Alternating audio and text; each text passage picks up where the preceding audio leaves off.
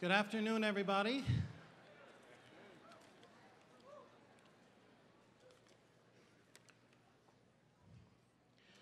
One of our great American presidents, Woodrow Wilson, when he was president of Princeton University, reminded his students on occasions such as this: "You're not here merely to make a living.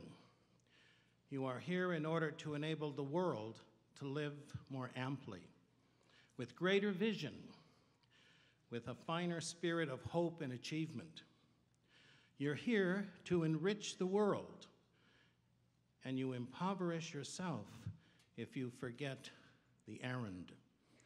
Today's a great day to give thanks to everybody who made this solemn occasion possible, to the parents and families, faculty and staff, administrators and trustees, but most significant of all, to our graduates. These men and women exemplify the tradition of Claremont McKenna College, and they are prepared to make their mark in the world. O Creator, whom we know by many names and titles, on this sacred afternoon we come together to give thanks and honor to these graduates. By great achievements and profound losses, these men and women have come to realize their gifts and training to transform the world. We are confident that they will enrich the world as President Wilson charged the graduates of his day. We remember with great admiration Ali Wallace Mirza, a beloved member of this class. Ali was known as a generous, sensitive young man who cherished his family and friends and who placed the happiness and interest of others ahead of his own. We ask that you watch over his family and friends, and let us never forget what a great gift Ali has been to all who had the privilege of knowing him. O God, we offer you these words of hope and prayer. May our graduates never forget the lessons learned here, nor underestimate their potential for enriching the world. May they always find the courage to stand for the benefit of humanity. May they use their gifts of intelligence to create a more compassionate world. May they inspire others to live more amply by their great vision. May they experience the peace that comes from leaving the world better than you inherited it. Amen.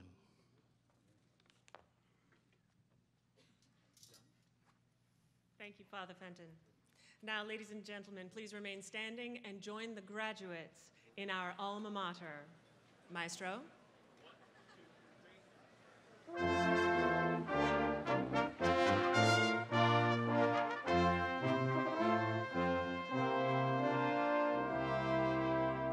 We're the sons and the daughters of Claremont McKenna, and proud of our famed alma mater. With friends of our youth, seeking wisdom, seeking truth, we will lead on from Claremont McKenna.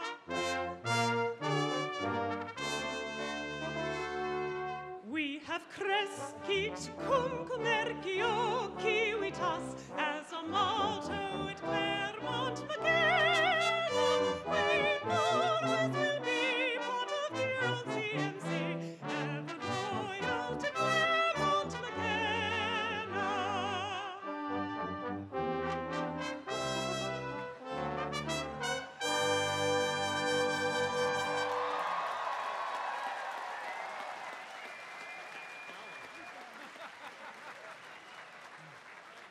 Please be seated. Thank you, Father, for your inspiring invocation, and thank you, Elizabeth, for that beautiful voice. Higher education could transcend many challenges if every registrar could sing like that. Well, it's a glorious, wonderfully cool afternoon, and it's great to be with you. I'm Hiram Chodash. I'm president of Claremont McKenna College, actually just a sophomore here at CMC. And I am humbled and I am moved by the honor to welcome you to the graduation ceremony for my senior classmates, the class of 2015. Class of 2015, today we turn a page of our CMC story with your graduation. We embrace and laugh, we stand and clap, pose and smile, snap and click. But before we get too lost in the noise of it all, let's promise to slow the shutter, widen the aperture, focus the wide angles, reflect on our subjects, to see, to hear, to touch, to taste, to feel how momentous this is. Momentous. First, to think of and thank those who are not here with us, those on whose shoulders we stand, in whose shoulders we sought comfort, from whom we learned, with whom we danced and laughed and grew, and we remember those we tragically lost and dearly miss. Tamar Kaplan from the class of 2014 and Ali Mirza from the class of 2015. Today, we remember Ali, his spirited and giving nature, his courage and zest for life. He completes his CMC journey here with us today. We cannot bring him back. We can never do enough to honor his memory, but we can take Ali with us across the stage today. And as with Tamar Kaplan and the class of 2014 last year, this year in Ali's memory, our graduates will create space in their hearts and in their procession. And for both, we have created a special posthumous letter of arts and collegiate studies.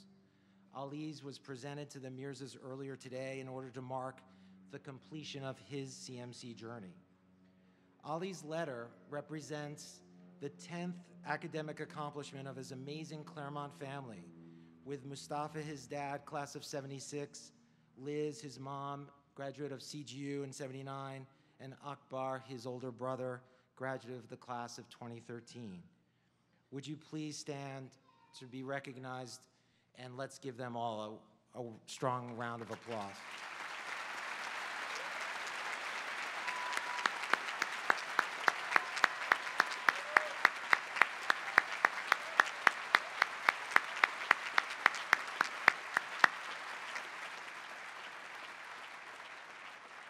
We all know the Mirzas are just one of our amazing CMC families we recognize here today. We celebrate the support of our graduates by so many. The selfless commitments, investments, and support of your grandparents, who sacrificed so much to build a better world for you. Your parents who sheltered, fed, clothed you, who read to you and counted with you, who chauffeured you, even nagged and moved you. And all of your immediate and extended families and friends who had confidence in you and shaped who you are today. Let's give them a round of applause.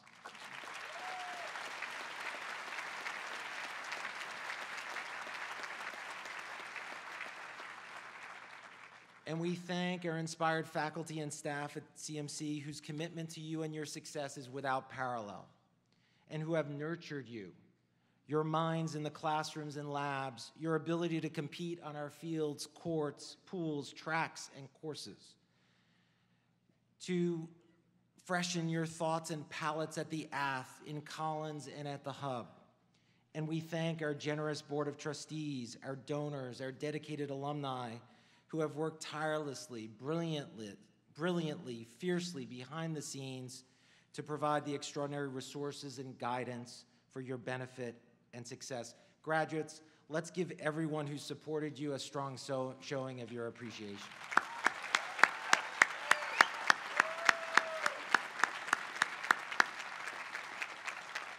But most of all, we congratulate you, the class of 2015.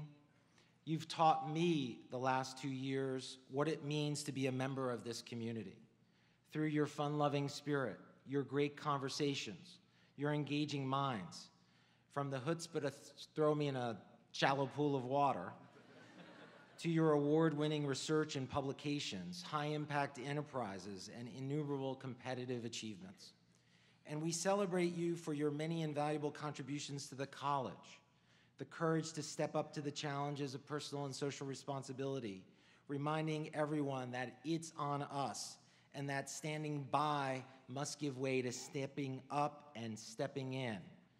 We celebrate your teamwork to create our Ashoka U Changemaker campus, the creativity to grow opportunities for artistic expression, And in the midst of an incredibly busy year, the selfless, inspiring, breathless, and exceptionally hot student marathon run for socioeconomic diversity and the student imperative through CMC 26.2.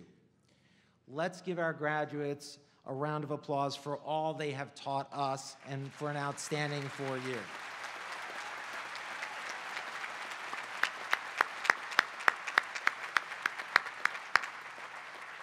As two exemplars of CMC 2015, your classmates Nick Weiss and Kailanon will now present the Latin salutation.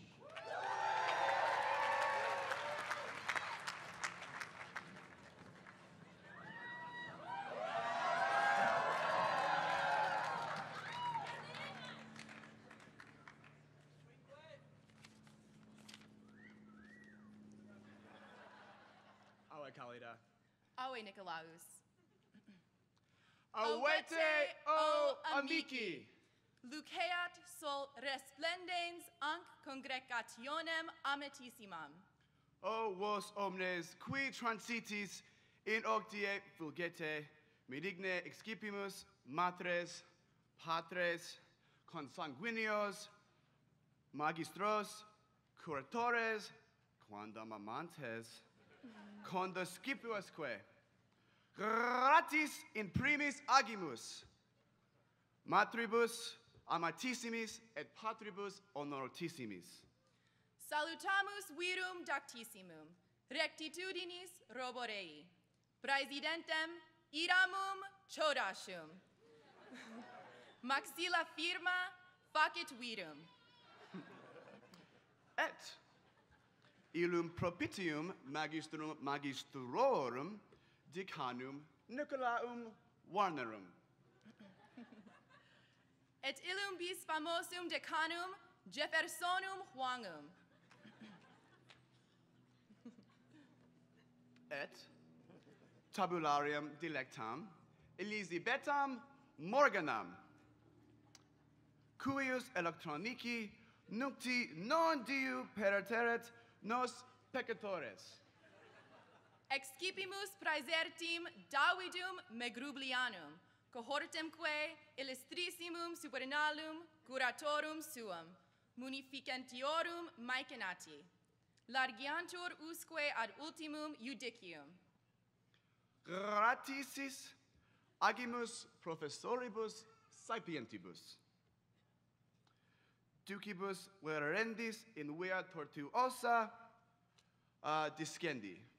Magnum iter ascendimus sedant nobis vires, nec praecipue obliviscamur oratorum illustrissimam Azaram Nafisiam, fortissimam fortium laeanam auream imaginationis. Sine imaginatione, Nulla somnia, sine somnibus, nulla ars, sine arte, nihil. euge.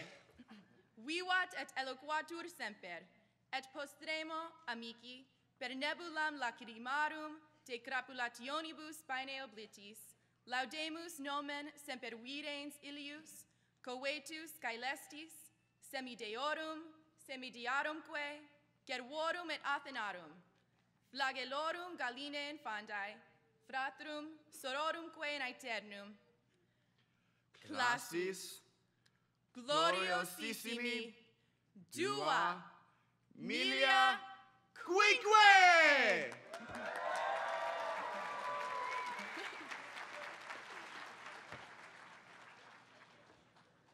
Hic est enim ipse dies discressus nostri, dies expectatus 4 annis.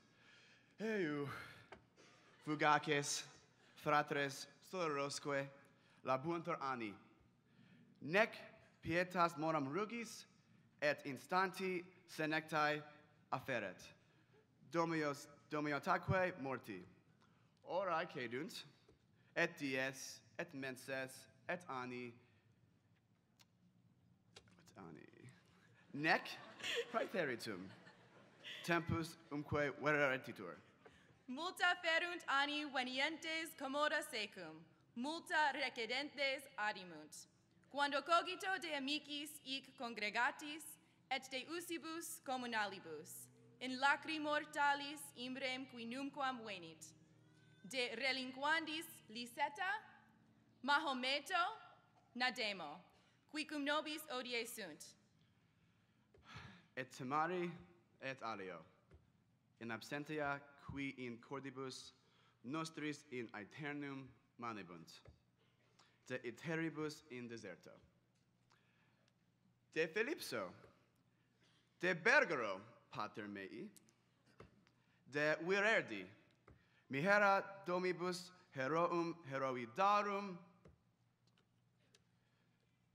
et rererum corribanti corum. De cornibus aureis, de studiis et hic et procul, de oeconomicis quinquaginta, de consectatione negotii, me Hercule, de tesibus Edipo, et semper de amicitia immortali in aeternum. Si voltus amari, Amate, si voltus memoriae teneri, tenete memoria, si voltus consolari, revertite cito et saepe, et tenete semper in memoria aec verba personantia et gravida sapientiae. crescit cum commercio civitas!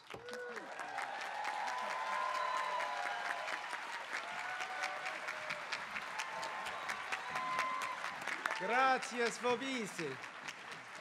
Graduates, thank you. Graduates, today as you cross this special threshold, your undergraduate years come to a sad yet exciting end, and you'll join the ranks of our college's alumni community. We have one of the most engaged, devoted groups of alumni in higher education today. Their impact on the college and their love for it is evident in every aspect of life on our campus. The history of CMC is a great American story, a story of the greatest generation who overcame the worst in humanity to generate the best in humanity. A great generation who built a dynamic college from the rubble in this valley. That grand project continues today with you. It is now my pleasure to introduce to you John McDowell, a member of the class of 1979 and president of our Alumni Association, who will provide our alumni greeting and tell you more about your new relationship to the college in the years ahead. John.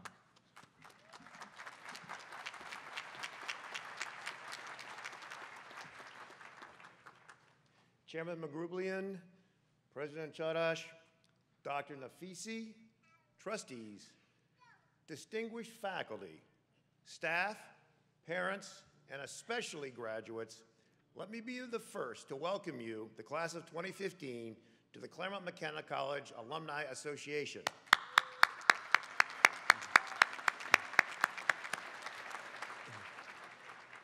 You're now part of a family that stretches back to our college's founding. For some colleges and universities, that family stretches back for generations, but not for us. We're young, and as President Chodash likes to say, we're scrappy. Our swift rise to prominence means that every member of our family counts, and now you are part of that family.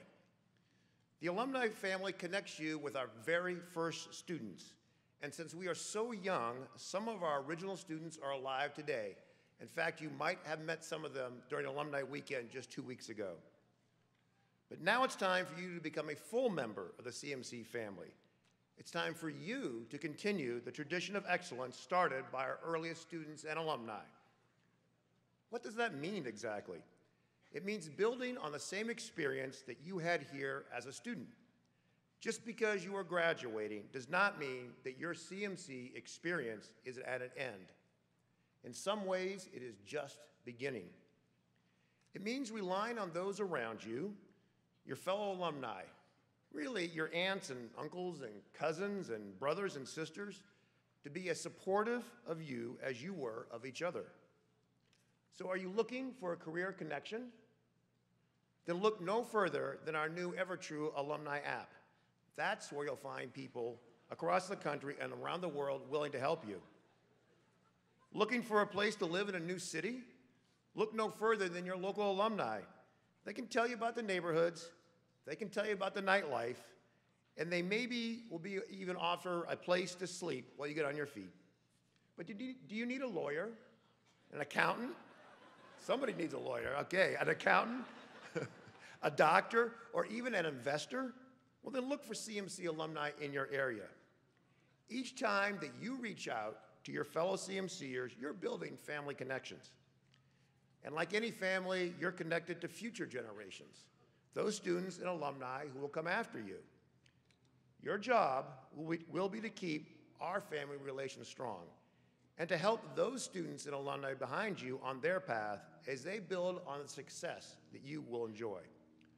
Part of staying connected with the CMC family is to help it grow our future success.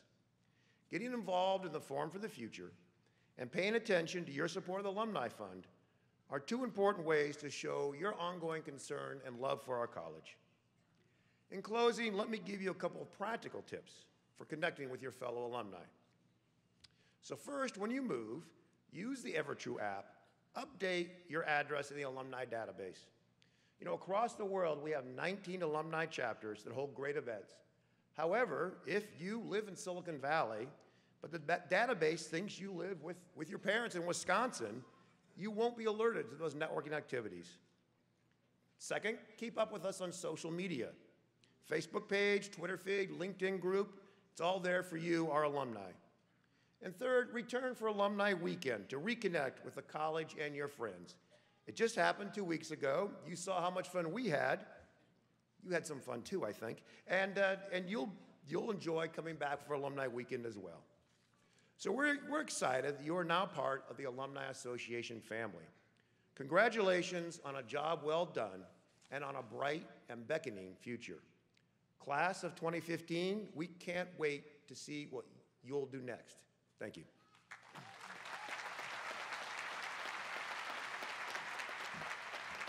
Thank you, John. I just love when someone from the class of '79 gives our students advice on social media.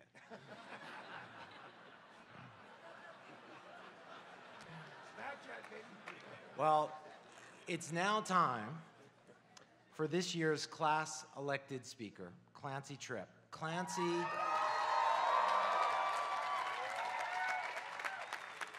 is originally from South Bend, Indiana. During her time at CMC, she majored in literature and film studies with a sequence in gender studies, in which she completed an award-winning thesis. She's the editor-in-chief of the 5C satirical publication, The Golden Antlers. She worked as a head consultant for the Center for Writing and Public Discourse. She was also active in CMC's theater troupe, Under the Lights. This upcoming year, Clancy will be moving to New York City, where she'll be working to earn her master's in education at Columbia's Teachers College, with plans to teach high school English in an urban setting. Clancy, it's all yours.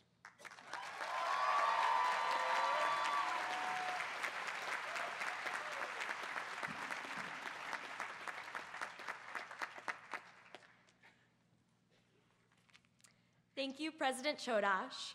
Thank you to all of our distinguished guests. Thank you to the professors who braved the rain to be here for us today in your less than breathable costumes. Thanks to the administrators and staff who got us to this point. Thank you to my fantastic Midwest family, Mom, Dad, Ro, and Mo, for giving me access to this education, the greatest gift I could ask for. And thank you to my West Coast family, who made the trek out here to support me today. And of course, thanks so much to my fellow members of the class of 2015 for taking a gamble and letting the class clown make the graduation speech. I'll try to do the occasion justice. 4 years ago, I made the insane decision to apply to 19 different colleges. In preparation for this speech, I reread some of the essays, and it turns out I was applying to so many colleges that I got a little bit confused. The first line of my application to Pomona College reads, I kid you not, there are many reasons why I believe Claremont McKenna College is the right place for me.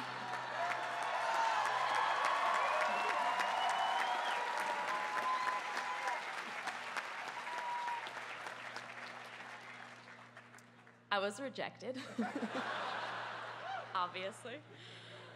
But even had I not made such an egregious error, I have to believe that I would have ended up here anyways. The age-old saying holds true. We end up where we belong. Once I got to campus, in the fall of 2011 with all of you, I tried my hardest to be the typical CMCer. I desperately wanted to learn how to surf, even though I am incapable of floating, let alone swimming. I studied for Coachella more than I studied for my FHS final. I wanted to run for every ASCMC position that existed. I wanted the best internships, and I wanted to wear bro tanks that would allow me to show off my sweet biceps. My sophomore year, I flirted with the idea of applying to work at the Student Investment Fund, which, for those of you who don't know me, is a little out of my skill set. I never took Econ 50, and the highest math course I took was Intro to Statistics, twice. This desire to be the stereotypical CMCer still hits me even now. Sometimes I'll wake in the middle of the night in a cold sweat, only to find out I've sleep Googled Deloitte starting salaries.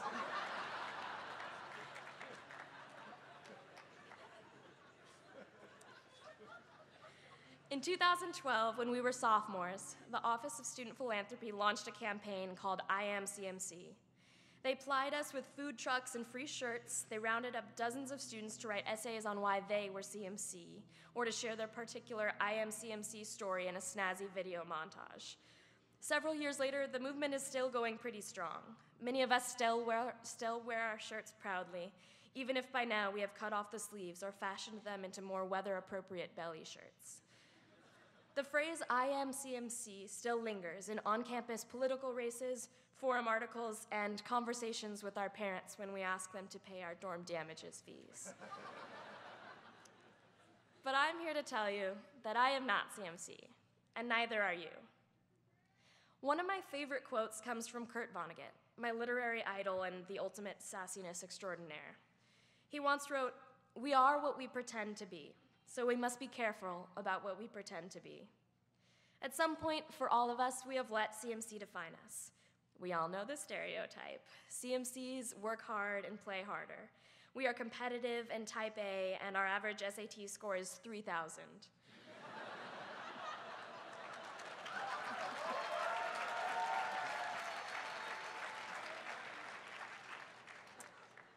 We are sporty and social and hoping for a rewarding career in iBanking. We are a bunch of brilliant bros. I guarantee that there are parts of this stereotype that apply to every single one of us. Otherwise, we wouldn't have found each other and built this beautiful community. I'm guilty of it too. When people ask me my major, I say literature, film, and gender studies, the 3 most lucrative career options of all time.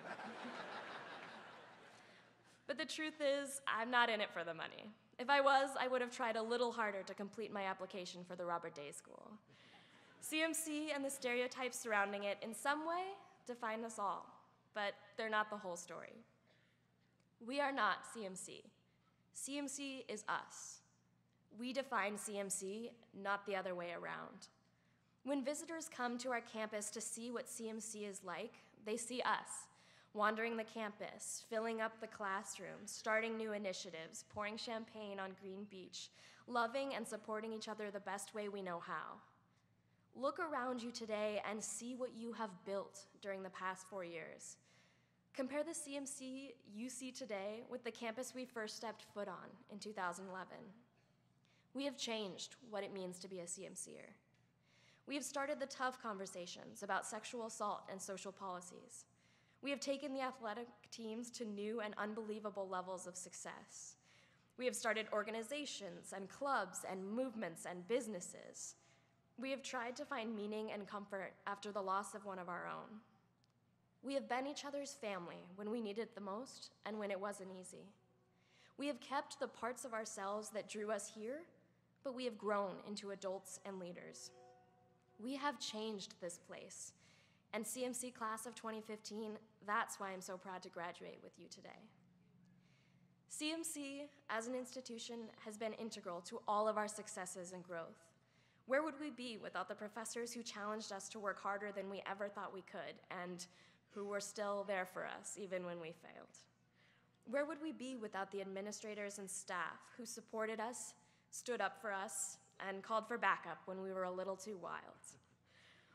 Where would we be without the picturesque architecture of North Quad, or the opportunity to watch the sunset from the top floor of Kravis?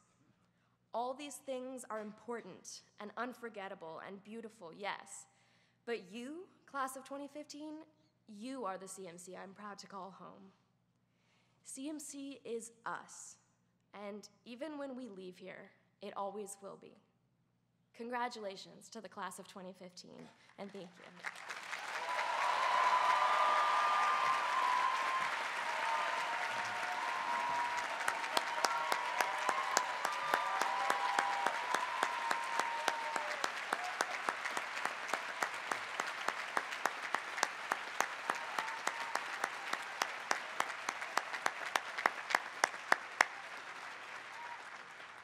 Clancy, we're grateful for your mistake, and CMC is you. CMC is you. Well, now it is my incredible pleasure to introduce our keynote speaker, Dr. Azar Nafisi, and to confer upon her an honorary degree from the college.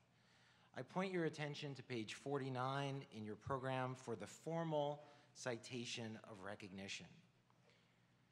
We've been reminded this year, tragically, in many areas of the world and the country, even on our Claremont campuses, that the free exchange of ideas, indeed, the freedom of our own identities, cannot be taken for granted.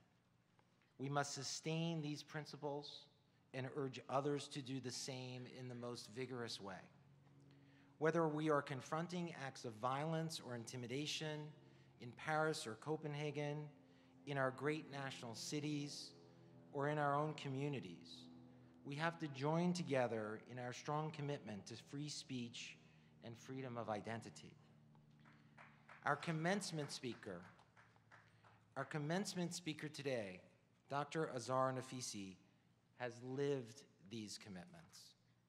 Her 2003 memoir, Reading Lolita in Tehran, describes her clandestine efforts to teach works of Western literature to her female students in her own Tehran apartment. Her book, which remained on the New York Times bestseller list for well over 2 years, was a powerful, inspiring testimony to the human spirit, a book that describes her own struggles in Iran after the revolution and simultaneously speaks to all of us. Dr. Nafisi courageously sustained the life of the mind and the power of critical intellectual engagement, even in an atmosphere of intolerance. Her most recent book, The Republic of the Imagination, underscores the immense value she places on the arts and humanities as they compete and interact with the growing priority on more technological and scientific endeavors. Dr. Nafisi directs anyone who thinks that arts and sciences are separate categories to, she was quoted as saying, take another look at the Einstein statue in front of the National Academy of Sciences, which reads, knowledge is limited, but imagination encircles the world. It is now my pleasure to confer our honorary degree to Dr. Nafisi, pursuant to the resolution adopted by the Board of Trustees. As I do that, first, I'd like to thank Professor Robert Fagan, the Barton, Evans, and H. Andrea Nevis Professor of Literature and Chair of the Literature Department, as well as Director of the Gould Center, who was so instrumental in attracting Dr. Nafisi to honor us here today. And I want to thank Trustee Alyssa Elbaz, class of 1994, and Professor Wendy Lauer, the John K. Roth Professor of History and George R. Roberts Fellow, and Director of the McGrublian Center for Human Rights, in assisting with the hooding and citation and diploma ceremony. Dr. Nafisi, will you approach?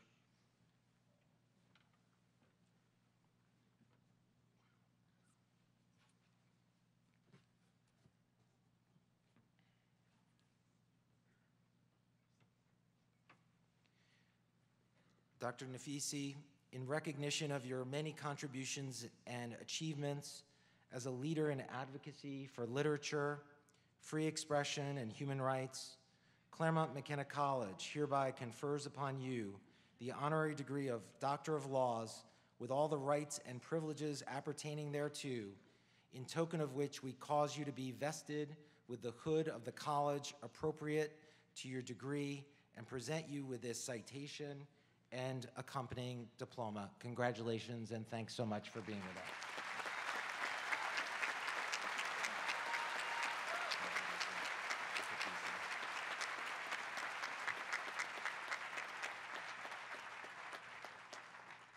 Thank you so much, President Gadash. Thank you, everyone, for bestowing this honor on me. I have to admit to you that I never participated in any of my own graduations. So, and I remember that my father once came and told me that your mother wants to see a picture of you in the robe and the hat. So he took me to a photographer, and we took a picture of me to send to my mother. So I officially now feel that I belong to the class of 2015. And thank you, thank you. Finally I made it. Finally I made it. Thank you. Every time I come to a place like this, and I wanted to say this last night to some of the faculty and the trustees that were here, but I thought that I should save it and say it here to you, that one of the greatest things about books, one of the greatest things about doing what is really your passion in love, what you really care for in love, is that you are always through that passion, and for me, through my books, you're connected to people you should be connected to. Not people whom you know because of where you were born, or the place where you work, or you need funding from them, and things like that. It is about people who share the same dreams with you. It is about people who share the same passions with you. And the parents, I think every single parent here today knows when I say that books are like your children. They're conceived with love. But before they come into the world, you go through so much anxiety. Did I go to the right doctor? Am I taking all the vitamins? Am I walking enough? Why did I eat that croissant yesterday morning? How will this affect my children? Should I sing to her or him? And all sorts of questions you have. And then you go through the labor pain. And once the child comes into the world, you think you will guide him, but he or she will take you to amazing places and have you meet with intimate strangers that you had never met before. Strangers who become intimate because with them you share a common space, you share a common dream. So for that, I am very thankful to all of you, every single one of you here. And every time I go to a place to talk, I try to invoke some sort of a guiding spirit, some sort of kith and kin, a fairy spirit to be with me, to sort of inspire what I have to say. And with this college, my first connection to Claremont, my first actual visit to Claremont happened in 2011 when I came here to celebrate one of the greatest poets of 20th century, Czesław Miłosz. And so I'm sure that his spirit is hovering somewhere around here. And then there was the spirit of one of the students, former students of one of your sister colleges, David Foster Wallace, whose commencement speech I was hoping to steal today and read to you. And then last night I was told that the great Irish poet Seamus Heaney has also been here and has also given a commencement speech. Unfortunately for you, I didn't have time to steal his commencement speech, so you are sort of stuck with me.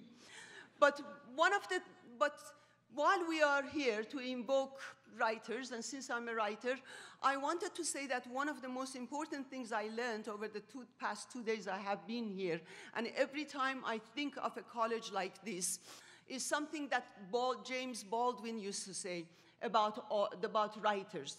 Baldwin used to say, "We writers are here to disturb the peace.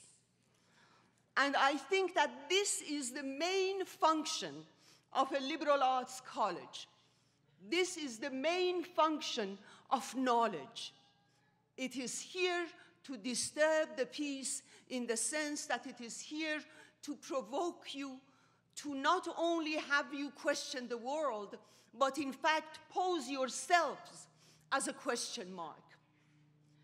To shed your prejudices, your assumptions, your presumptions about the world, to be like that little girl named Alice who ran after the white rabbit and had the courage and the stamina and the passion to jump down that hole without knowing what will be waiting her down that hole.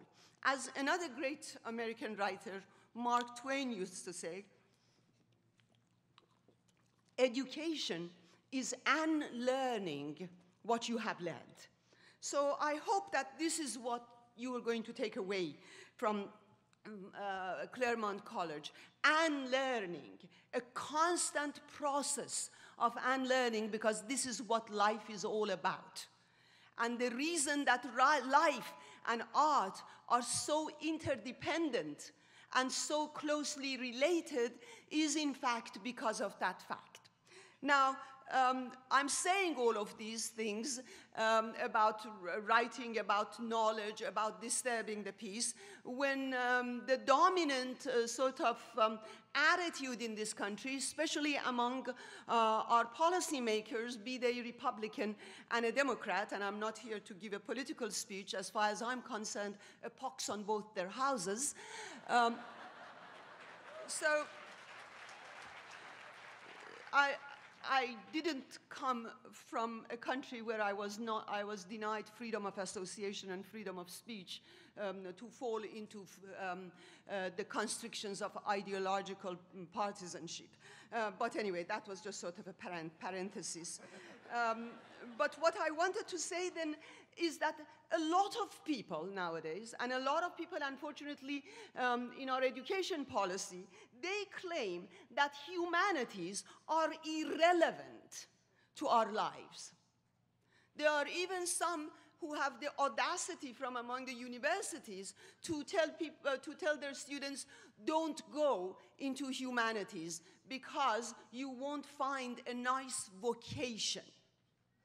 So I just wanted to begin by disillusioning and unlearning these ladies and gentlemen with such claims. Because the life of ideas and imagination is not just something that you need today and then you can dispense with tomorrow. It is not your next iPhone that you can, that you're in a hurry to throw away so that you can buy iPhone, I don't know what number it is now, 500, iPhone whatever 100. Imagination and ideas are related to life because of the fact that they are related to our survival as human beings. 2,000 years ago, there were men called Aeschylus and Euripides and Homer. We don't know anything about who those men were, but it is their words that are enduring. Human beings became human and then became humane through telling the stories, because imagination and ideas are a way of knowing the world, are a way of discovering the world, and we need to know the world in order to survive in the world.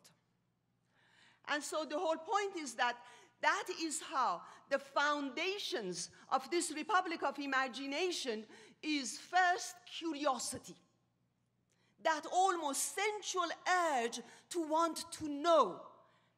And just think that some people want to take that urge away from us. What does it mean to live in a world of ignorance? And so the whole point about curiosity is, as Vladimir Nabokov used to tell his students, he used to say to them, curiosity is insubordination in its purest form. Because, you know, we feel very good. Curiosity should not, insubordination in its purest form, should not make you feel complacent and comfortable. It is not going and protesting against either Bush or Obama and then coming in front of the telly and watching somebody saying the same things that you just were protesting in your language in the news and then feeling good about it. Insubordination in its purest form means constantly looking at the world through the alternative eyes of imagination and of ideas and of thought, and constantly being jolted out of your complacency. That is what curiosity is all about. And those who say that science, I'm so glad you mentioned it, those who, you know, segregate science and its sort of wayward child, technology, from humanities, again, they have to start unlearning too. Because both genuine science and humanities are based on this desire to know and on the flexibility and lack of selfishness and lack of egotism that makes you change if you think you're wrong. Because your passion is more important than your prejudice. So the whole idea, as Nabokov again, I don't know why Nabokov, maybe his spirit, he was very mischievous. As soon as you name other authors, he feels a little bit jealous. Why not me? You know, so he keeps coming to my mind. But he himself was a well-known scientist and a poet and a writer.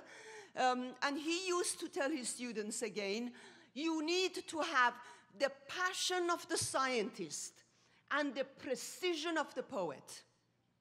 Because if you are an Einstein, or if you are a Goethe, or if you are a Molière, or if you are Auden, or if you're Emily Dickinson, or if you're Hafez, or if you're Rumi, whether you are a scientist or a poet, you need to have both passion and precision. And that is why science, genuine science, goes hand in hand with genuine works of humanities. Talking about, you know, we deal in our everyday life both things that are transient and passing and things that are enduring and stay with us. And in this manner, works of imagination and art defy and resist not only the tyranny of man, but also the tyranny of time. They remind us of our continuity as human beings.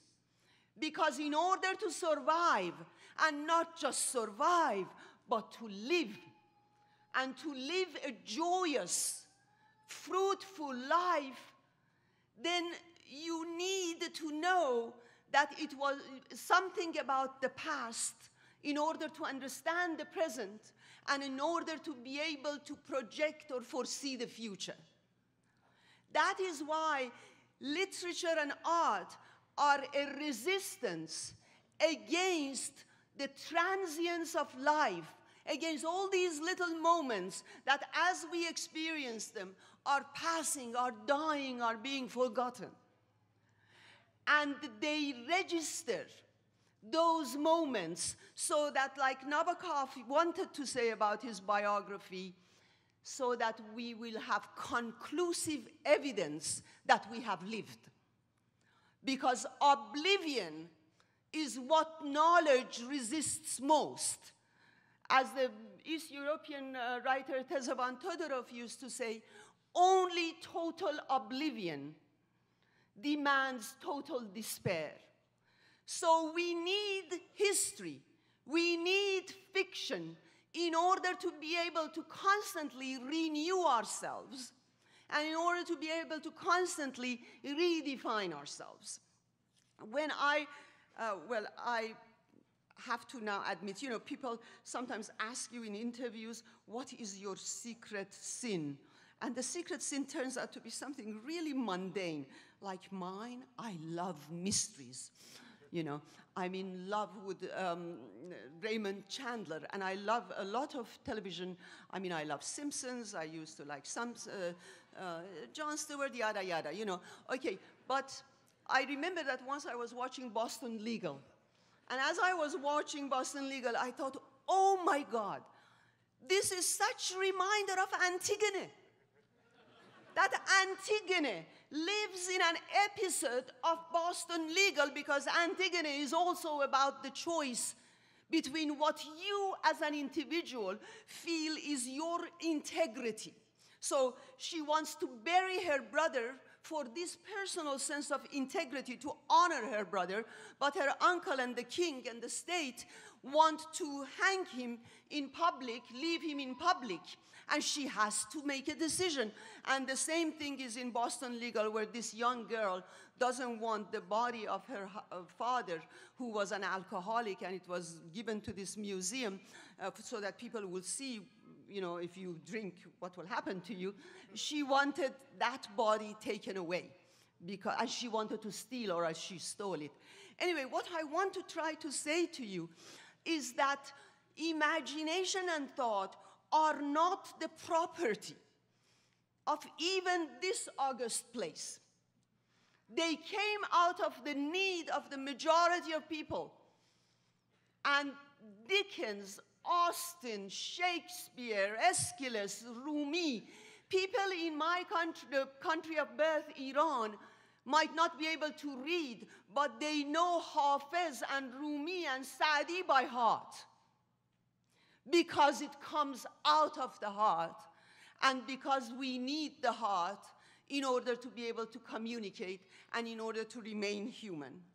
Now, I just wanted to do two things and end this. It is always wonderful to talk about democracy until you have the microphone, and sort of move on with our celebration. And I wanted to just say that all of these things I said, I wanted to make it a little bit more concrete about two experiences in the two countries I called my home. One is about Iran, and the other one I want to end with the United States of America. You know, one of the things that was very much shocking to me when I left US in 1979, which coincided with the onset of the Islamic Revolution. My timing is not very good. I remember when I went back to Iran, I went back to fundamentalism, terror, and the war in Iraq. And when I returned to the United States in 1997, I returned to fundamentalism, terror, and the war with Iraq. So I suggest you be careful and not go where I go. But anyway, when I came back in 1997, I realized there was a very different attitude towards my country, Iran, but towards what is now called the Muslim world. And since I had been away for 18 years, this was very new to me. And what I realized was, first of all, the fact was that people could not really talk about these countries. Every time I went somewhere and mentioned about how the system in Iran is oppressing us or oppressing me as a woman, they would look at me and they say, oh, but you're Western. Or they would say, it's their culture. And then they would say, we shouldn't be talking about, and this in academia, by the way, we shouldn't be talking about their culture because, you know, that is the way they live. First of all, let us unlearn you of these illusions. It is their culture, and because it is their culture, you should be talking about it. Now, when I first went to Hopkins, some of my colleagues would tell me, you're really very lucky, you're a woman and you come from an Islamic society, you'll get a great job go to women's studies or Islamic studies, and I would tell them, you go to women's studies and Islamic studies. I want to study the dead white males. Because of the fact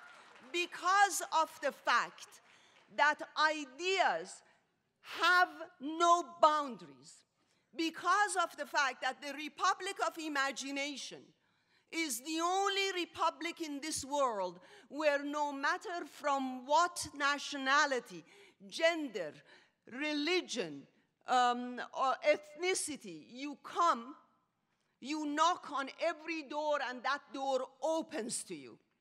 You can knock on Dante's door and talk to Dante.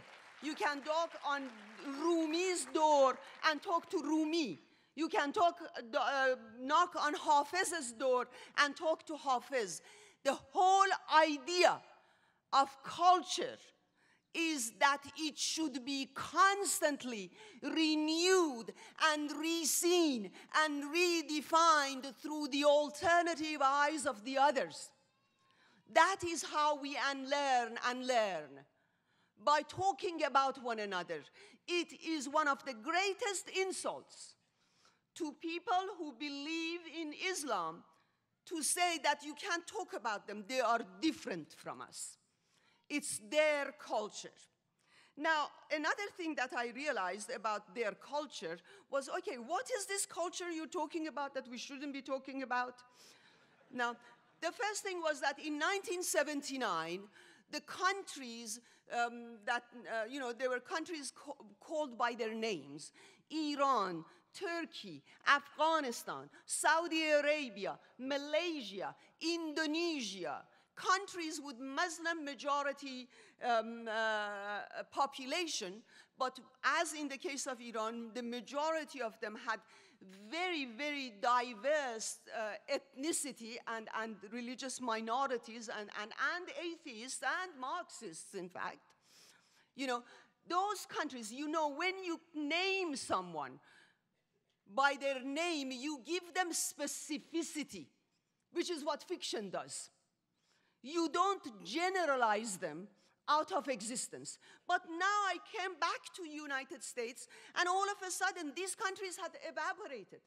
They were all Muslim world. And by being Muslim world, we did not respect them.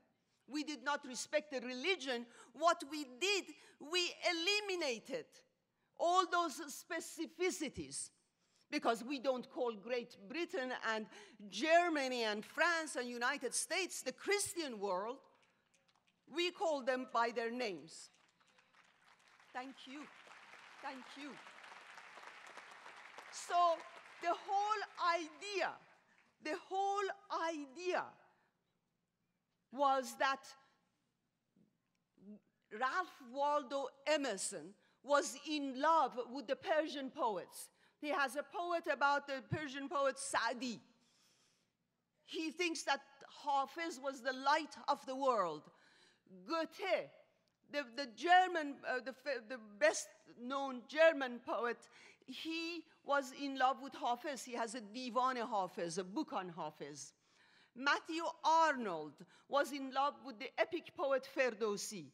And in return, and today, in this country, the British poet Dick Davis, who teaches at Ohio State, falling in love with Iran, is one of the best interpreters and translators of Iranian literature. And that is why you guys can be reading Iranian literature, because these others fell in love. And when you fall in love, you don't specify. I used to think that I would like to fall in love with a man 6'10", blue-green eyes, no mustache, okay? So far, so bad. Then I fell in love with a man who was 5'8", brown hair, and a bloody mustache. You know? You don't know. You don't know. When you choose your vocation, you choose because you fall in love and you don't know why. And then the world changes, doesn't it? Your peace is disturbed. You can't sleep at night. Is he thinking of me? Does he like my eyes? What should I wear tomorrow? You know, all of this, and also the sun on the leaves, on the flowers, on your friend's hair has a different color because you're in love. That is how life should be lived. And that is how a life of knowledge is lived. So, to make this very long story short, then let us see what was the culture that they were saying is so good, and what was Iran's. I won't go into Egypt and Syria and Lebanon and Iraq, but all you have to do, even Wikipedia can give you examples of what these countries were all about. You know, that all of them are such ancient histories. Taliban doesn't have to bomb the Buddhas so that we in the West know that they had that culture. Iran doesn't have to kill a young girl called Neda Agha Sultan so that the West would know that such a girl who was in love with Wuthering Heights lived in a city named Tehran. But the culture that they assign to these amazing countries, with such amazing culture. My father used to tell me that Iran is an ancient country. It has been invaded many times and time over. But one of the only way we have kept our identity is through our poetry. Our history is written through our epic poet Ferdowsi, going back from the mythology of 3,000 years ago, right until the Arab invasion in 7th century. But what do they say about this culture? When the Islamic system came into being in Iran, the first thing that they did was to delete, I've forgotten the name for it, was to cancel the family protection law, which protected women at home and at work. They reduced the age of marriage for females from 18 to 9. Then, after women protested and fought for many years, they elevated it to 13. They brought something that never existed in Iran, which was the punishment of stoning people to death for what they called prostitution and adultery, but polygamy and temporary marriages where a man could rent a woman from 5 minutes to 99 years was left free. And they called this Islam. I want to ask you, who insults Islam? Someone who says this is not religion, or someone who says do not insult my culture. And the issue of the veil was never in Iran about whether the veil is good or bad, although everyone has the right to say they don't like the veil or they do. The issue of the veil was about freedom of choice. It was about the fact that no power on earth, your father, your husband, your state, has the right to tell women how to dress and how to appear in public. And I'm so sorry. The whole idea about these countries is that the first things they target, be it Soviet Russia, be it fascist Germany, be it North Korea, is the right of women, culture, and minorities. That is their first targets. And this was the first targets in Iran. Now, I will very shortly, I mean, you can see all of this, fortunately, through social media, but before that we had books, and I would have preferred that. But the whole point, when women feminists tell me that I'm Western, this is how I respond to them. And I just give you this response, and then we'll move on. I respond to them that 1,000 years ago, in 11th century, 2 books were published by 2 great Iranian poets. One was our epic poet Ferdowsi, and the other one was by a man named Fakhreddin Gorgani. They're both translated by Dick Davis. And the fact was that in these books, we had some of the strongest women, some of the most independent and liberated women you could find anywhere in the world. That these women not only chose their husbands, they chose their lovers for one night. That the book Visa and Ramin is about this young woman who, before she's born, she's promised to the king. And she tells the king, I am too young for you. You are old. Go and find someone your own age to play with. It was the inspiration for Tristram and Isolde and all the other stories like the Romeo and Juliet that came out. And in this story, Vise is far stronger than either Juliet or Isolde. Vise, the nurse, is far better. God, I wish you'd know that nurse. She tells Vise, she says, you have never made love to a man to know how great it is. And you should, fall in love, give in to this man who loves you, who's the king's younger brother, so that you will really understand the meaning of love. And it is one Romeo and Juliet type story that ends happily ever after, I'm glad to say. So the whole point that I'm trying to say is that then in 1936, the first woman who unveiled in Iran was not westernized. She didn't speak English or French. Her name was Tahireh. She belonged to one of the most respectable religious families in her town. She married a man who was also very orthodox, and Tahireh became one of the leading lights of a new religion in Iran, which was called Babis, and later it is called Baha'is, and Baha'is today in Iran are treated the way Jews were in Nazi Germany. And one day among her followers, Tahireh takes off her veil and says, the universal advent has arrived. And they say that 2 men among her followers were so shocked by seeing her face that rather than killing her, they cut their own throats. And I always use this metaphor. What is it in the appearance of a woman that makes these powerful men wanting to kill them? That if they want to survive, these women can survive. That is the power of what Václav Havel says, the power of the powerless. That was the power of the African Americans during the civil rights movement. The power of women, the power of everyone who is fighting for their freedoms. What is it in these helpless people with no weapons that wants these rulers to kill them?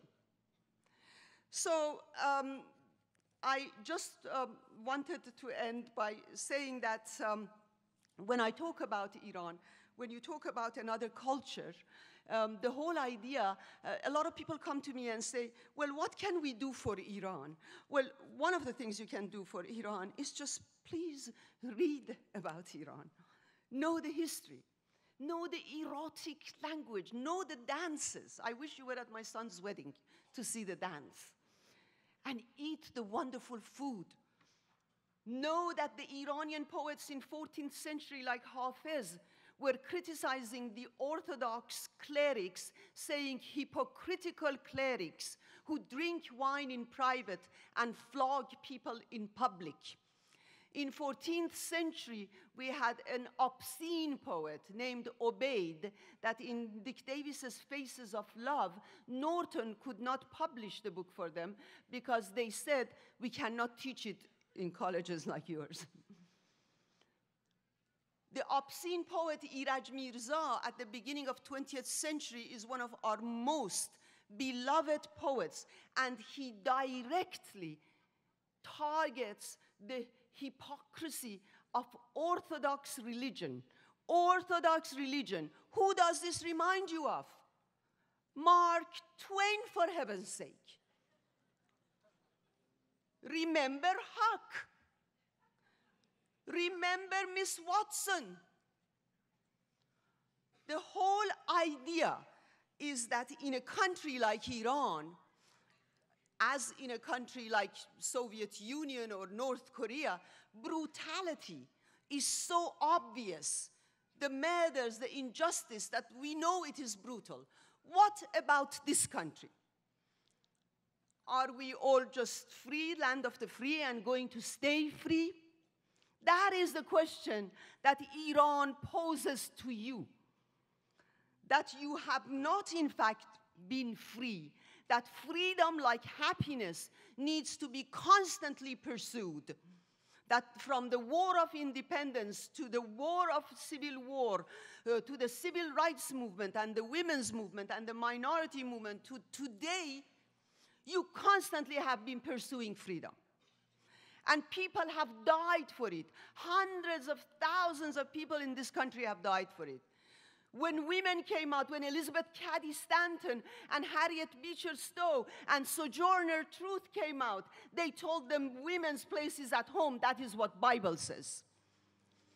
And Mark Twain in Huckleberry Finn gives you, and from then on, the greatest American novels, one after the other, give you what is the greatest threat to this great country.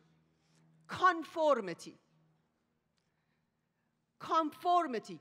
Complacency. Every single villain in that book is a conformist.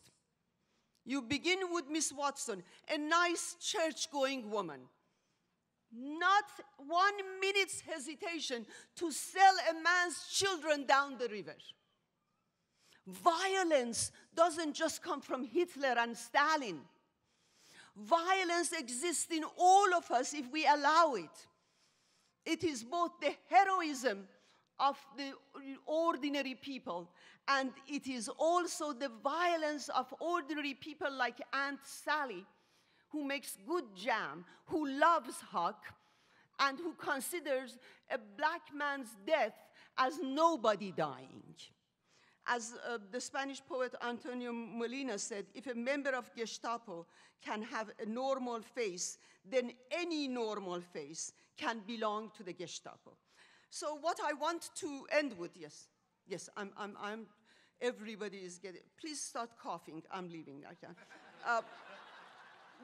So what I want to say at the end of this talk is that the whole idea of American novel, the greatest American novel, the imaginary map of America, they become like the moral guardians of the American.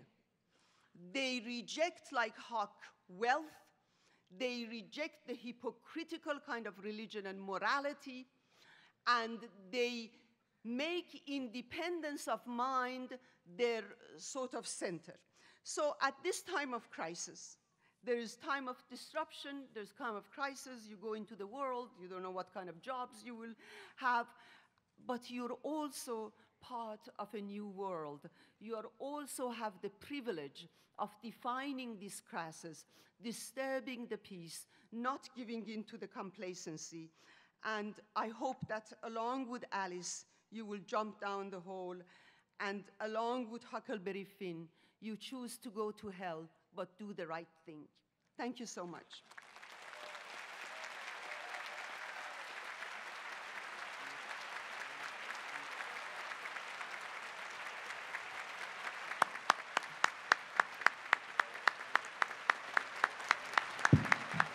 Thank you, Dr. Nafisi.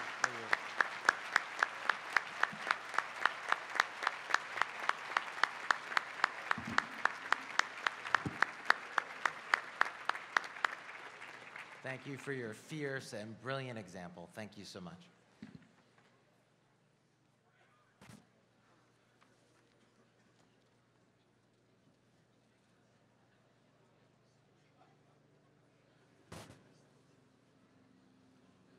I ask that all candidates for the master's degree and the bachelor's degree please rise.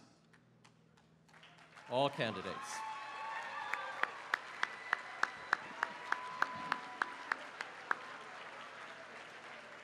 Please rise.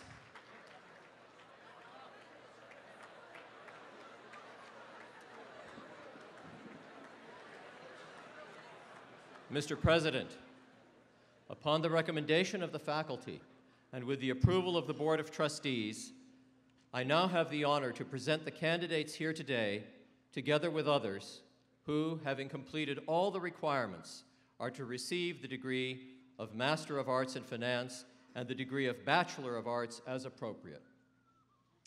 By the authority vested in me as president of Claremont McKenna College, upon recommendation of the faculty and with approval of the Board of Trustees, I now confer upon you the degree of Master of Arts in Finance and the degree of Bachelor of Arts as appropriate. Graduates, please move your tassels from left to right with your right hand and be seated. You may be seated.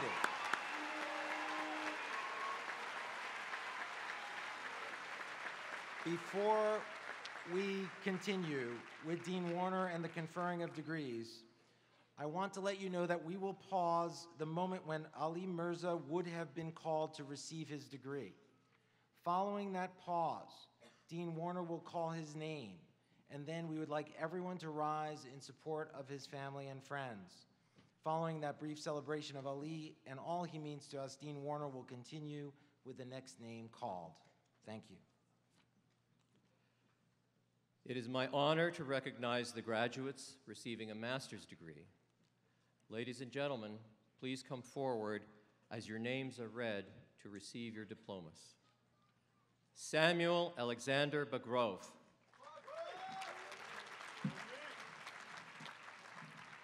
Dylan Scott Carter Campbell. Christopher Lee Darling.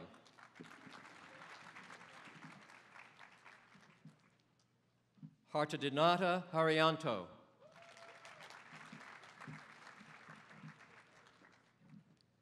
Kyle Stephen Howard. Ayush Jalani.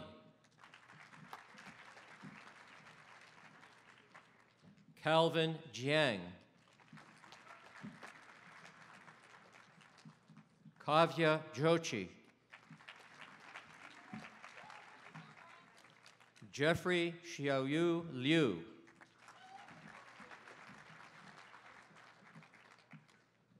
Charles Abdulhamid Owens. Andrew Daniel Farrow.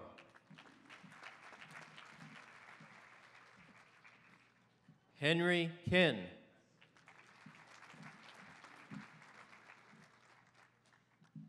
Naveen Ram. Vishnu Medipali Reddy. Sai Swarup Ravanuru. Sin Chie Sung.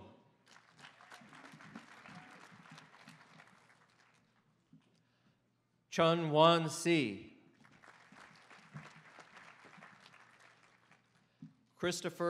Aaron Christopher Vaccaro.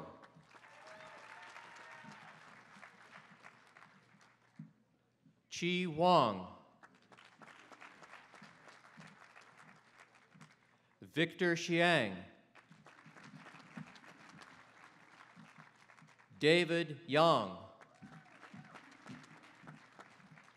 Ladies and gentlemen, we welcome your applause for the master's class of 2015.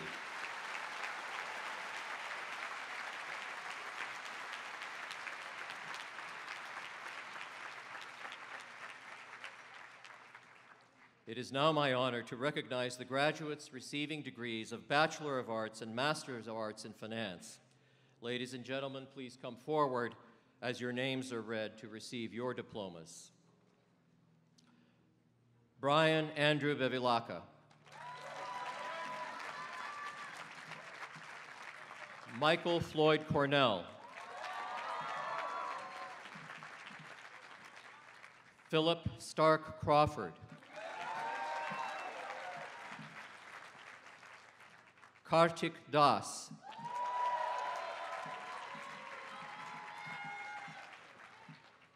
Akijo Yoshida.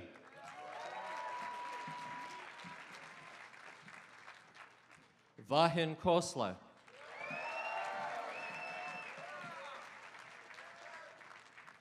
Jason Tam Kimura. Sarah Mostatabi. Andrew Nam.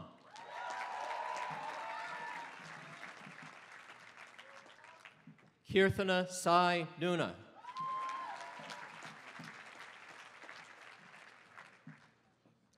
Dante Andreas Quazo.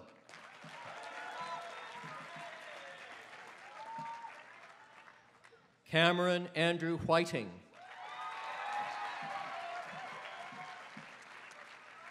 Wishian Shi.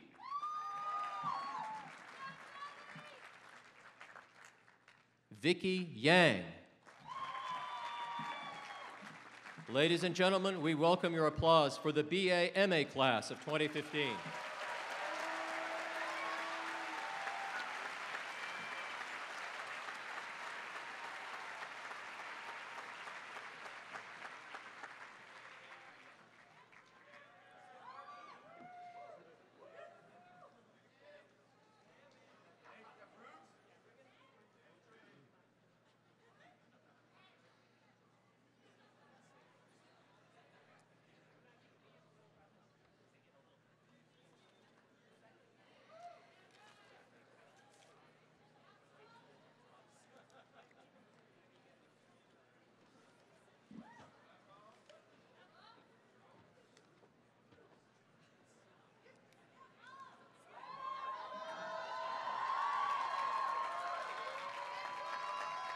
It is my honor now to recognize the graduates receiving the degree of Bachelor of Arts. Ladies and gentlemen, please come forward as your names are called to receive your diplomas. Mohammed Amin Abdul Rahim.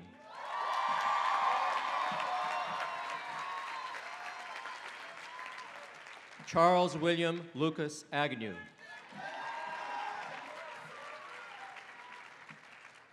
Richard Youngjae On.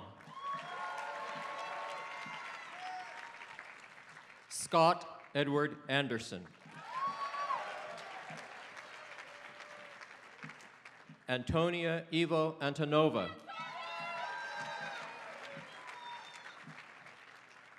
Henry Ernest Appel. Ratik Asokan. Elizabeth Ann Augustine. Christian Alessandro Ayala.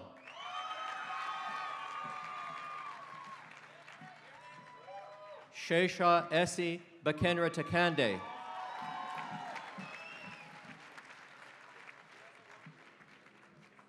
Vedahi Bansal.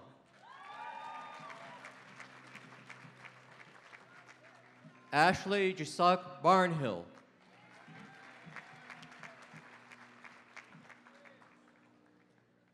Nadia Stoshia Barulich.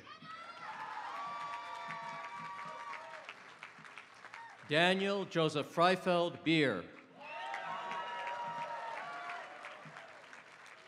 Caleb Bentley. Cameron Robert Bernhardt. Elan M. Bernstein.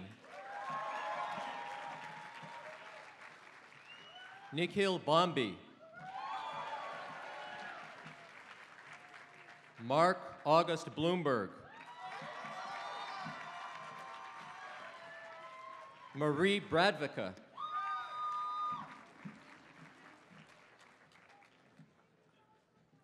Dane Morrison Brown.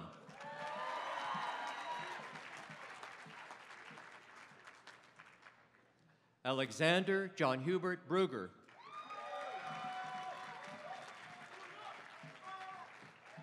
Allison Francis Busaka. Sloan Caldwell. Laura Elizabeth Campbell. Daniel James Caesar.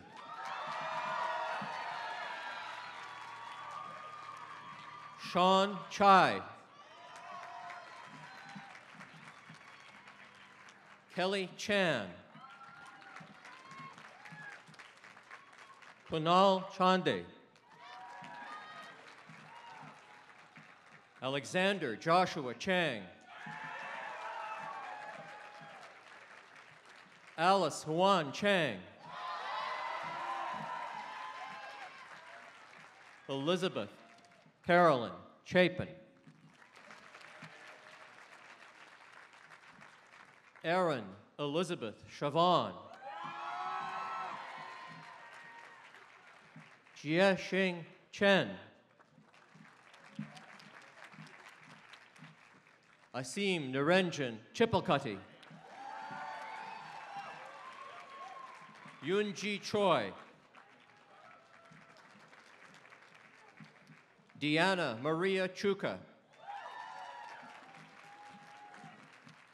Grace Victoria Coburn. Megan Carey Coleman. Michael Philip Connell.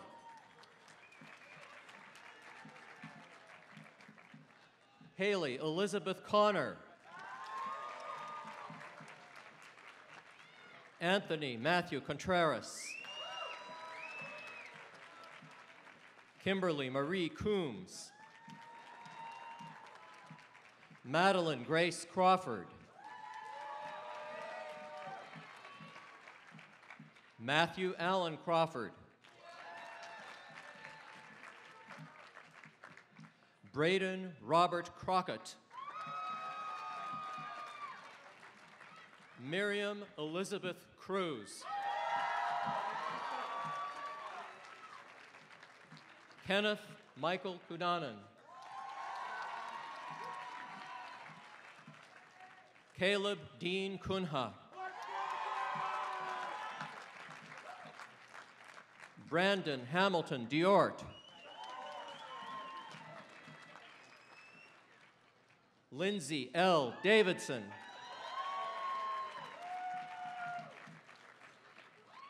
Lilybell Kuule Deer. Evan Kiefover Dion. Andrew Dobbs Kramer. Andrew Warren Dobbs.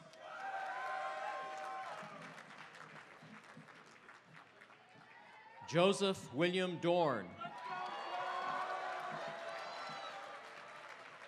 Jackson Stewart Doyle.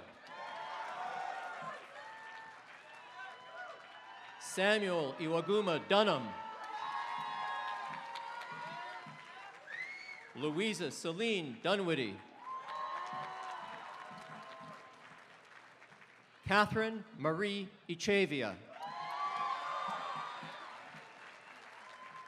Elizabeth Davis Eggert.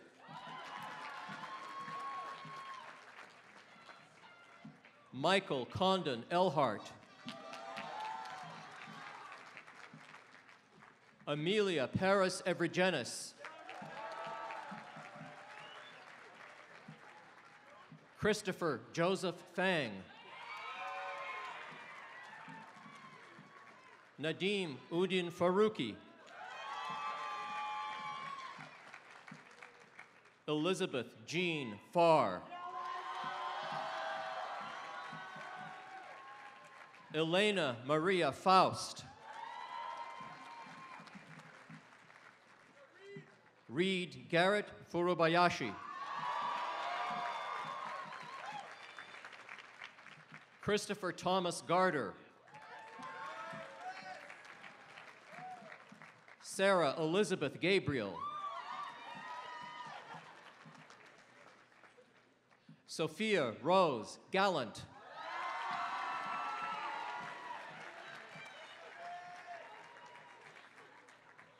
Janelle Kimberly Garcelon. Amon goes. Dana Marie Gibson. Rita Gillis.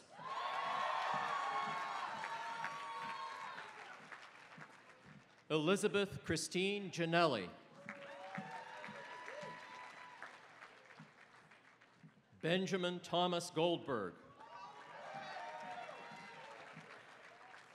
Sarah Marie Corral Gonzalez.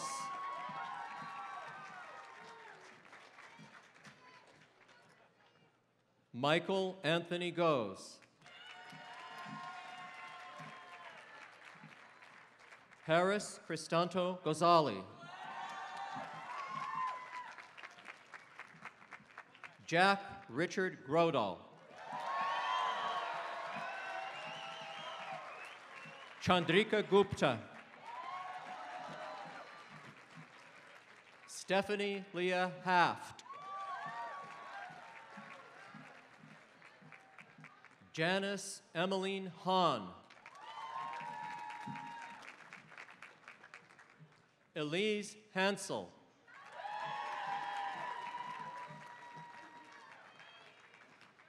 Petra Chiputra Harun.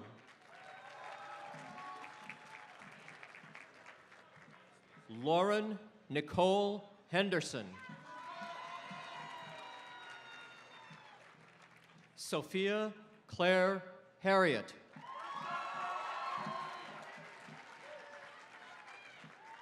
Marcel Stephan Height. John Joseph Benjamin Ho.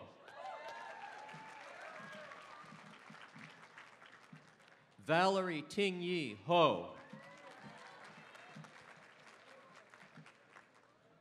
Jeffrey Adam Hockhauser.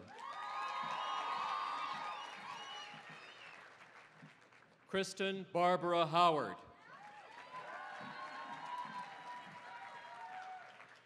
Christian Connor Hoxie.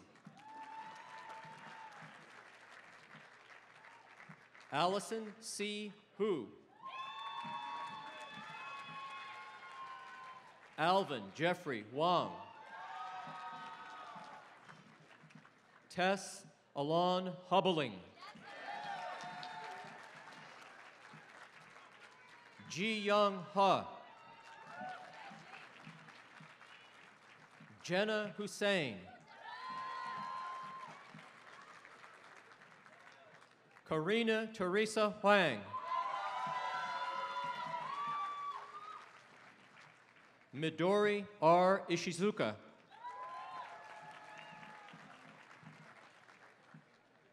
Ria Jen. Hashim Musa Jamil.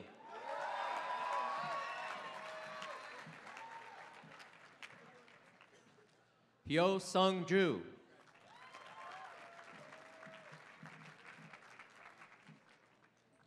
James Cabellas II.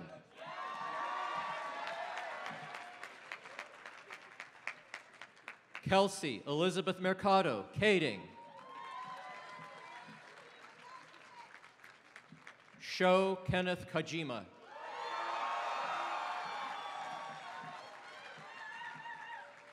Emily Ellen Kahn.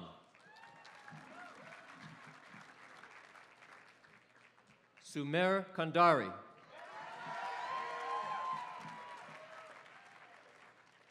Yutsinia Amanda Kasmer. Julia Ann Keenan.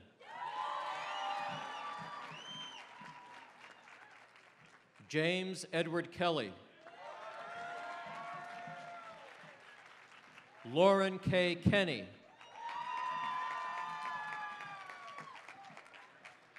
Brian David Key. Ju Hyun Kim. MJ Minjun Kim. Madison Marie Knob.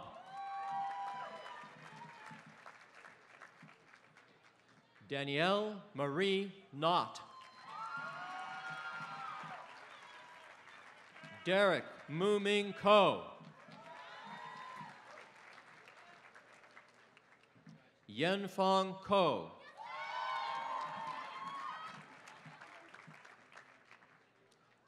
Rose Ellen Coper. Allison Nicole Krugman.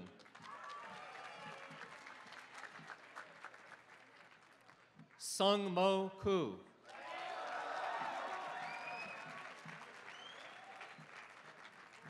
Sarah Amy Shiraishi Kukino.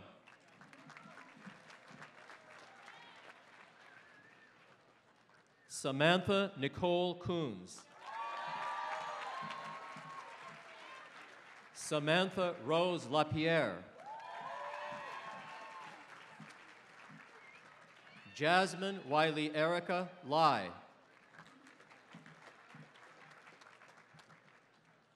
Jessica Olivia Laird.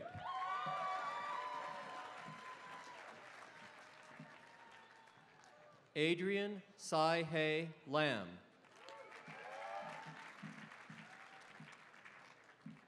Hester Hoi Ting Lam.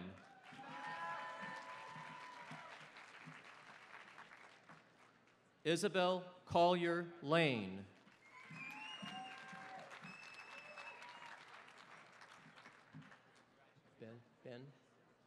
Benjamin Isaac Lawson.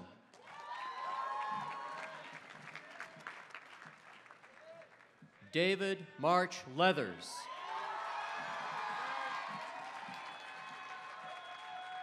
Edward Kevin James Leathers. Susie Lee. Martin Kanematsu Lafore. Isabel Tsuneko Lester.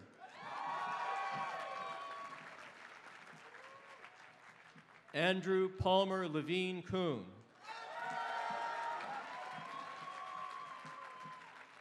Nathan Yanan Levine. Liang Li. Shinju Nancy Lee. Zhuyuan Li. Su Yuan Lin.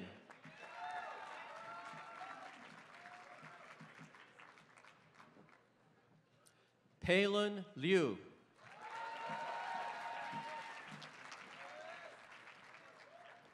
Boris Chunyin Lo.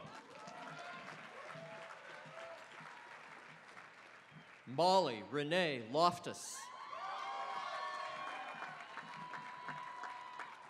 Shelby Catherine Long. Elena Ann Lopez.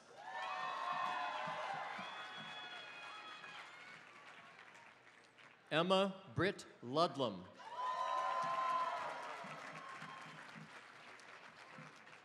Yi Luo. Andrew Hamilton McPhail. Julian Ecker Mackey.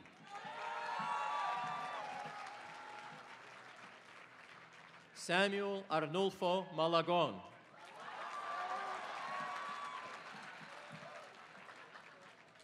Karan Malik.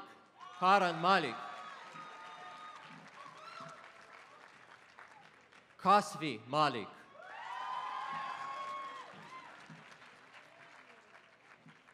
Nicholas Evan Marino.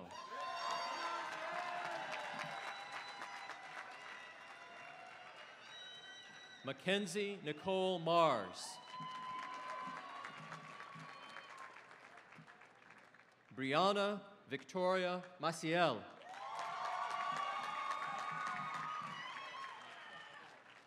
Ashraf Halim Mathkur.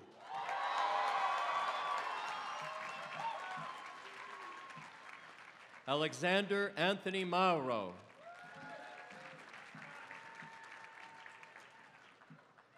Kira Megan McAndrews.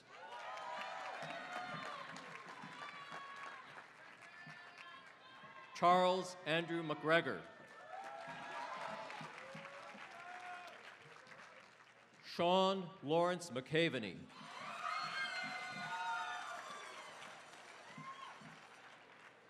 Nikita Mahandru.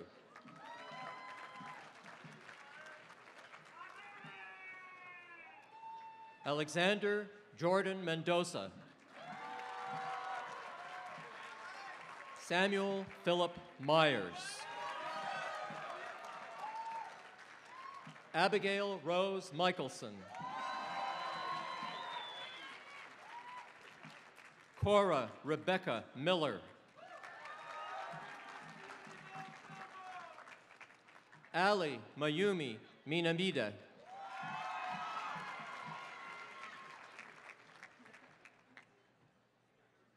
Ali Wallace Mirza.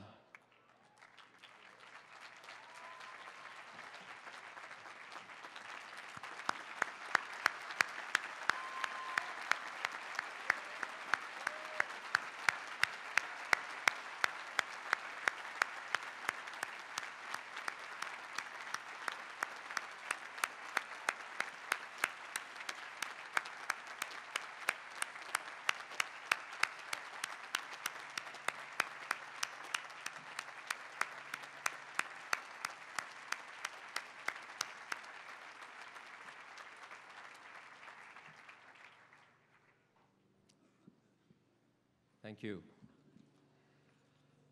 Joshua John Mittler.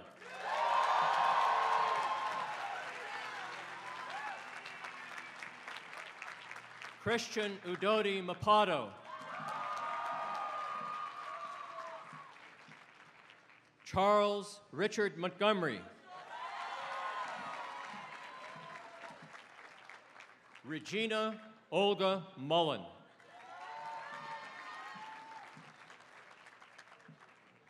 Niti Nagar. Noreen Ali Nanji.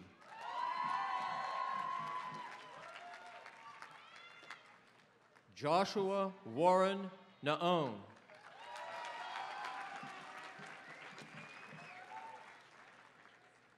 Sacheth Naredi.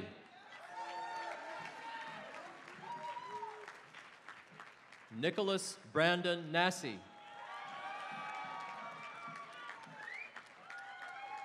Joseph Kelly Newman.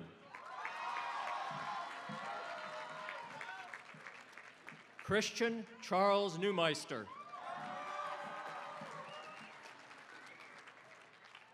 Monique Wynn.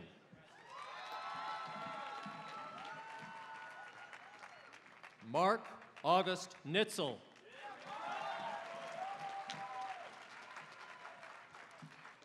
Devin Michael Nishizaki.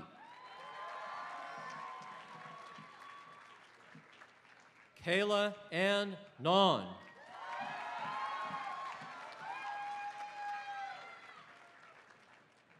Philip Wells North.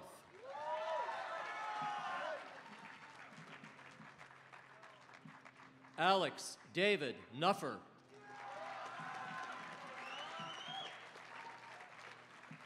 Ian Eugene O'Grady. William Albert Ostermeyer.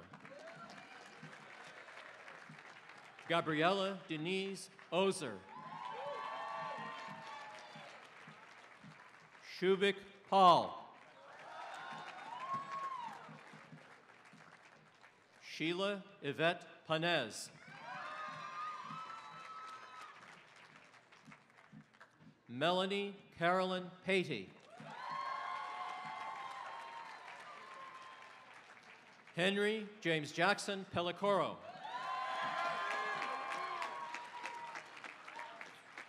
Margot Sarah Penn. Samuel Victor Perella.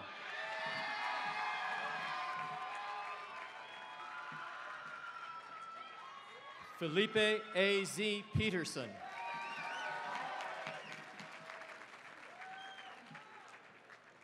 Samuel Francis Pitkavage. Sridhar Podar. Jeremy Ishmael Porter.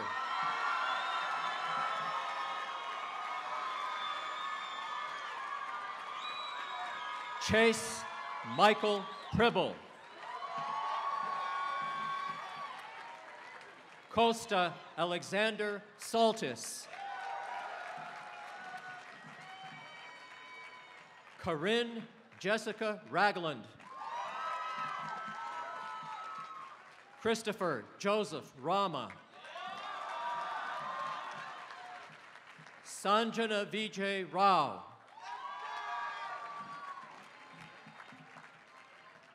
Zane Pavlich Ravenholt.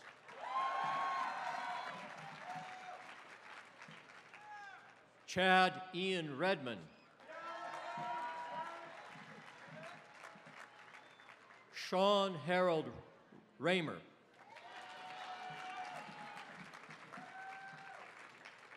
Bradford Kresge Richardson.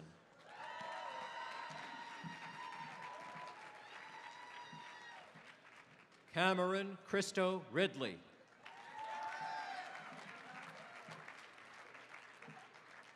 Erin Kathleen Vopolak Ristig.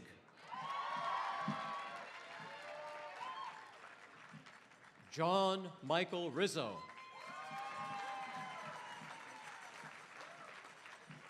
Daniel McDonald Roberts. Grace Elizabeth Rodriguez. Rebecca Lynn Rosenthal. Alexandra Joy Ruark. McClatchy Jack Ruskin. Erica Sun Yun Sa. Michelle Lynn Sape. Maya Hammonds Sandalo.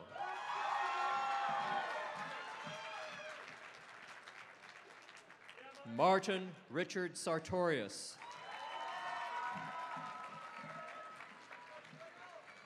Kimberly Oiwa Scammon. Theodore Connor Schlegel. Haley Jane Schultz. Talia Samantha Siegel. Elena Ruth Segura. Sarah Lucia Servine. Anshu Shah. Sachin Prakash Shah. Viraj Shastri. Sally Shearer.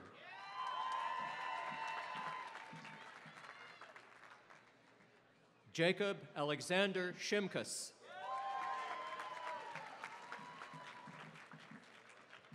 Patrick John Schultz.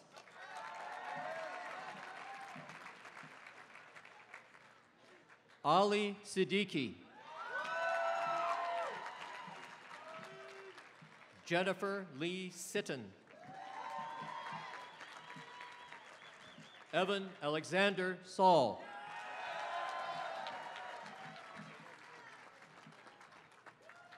Logan Pardo Solomon.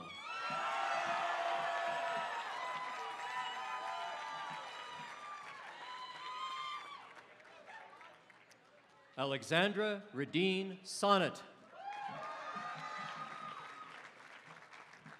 Tyler Allen Sonnemaker. Haley Lillian Sparks.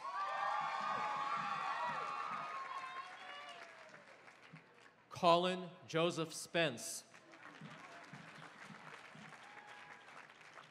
Stephen Clay Spencer.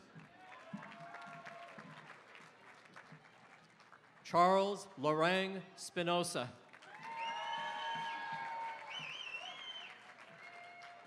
Malika Srinivasan.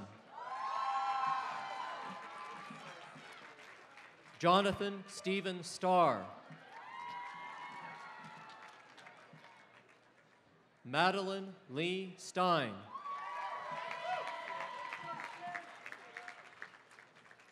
Sydney Ann Stevenson.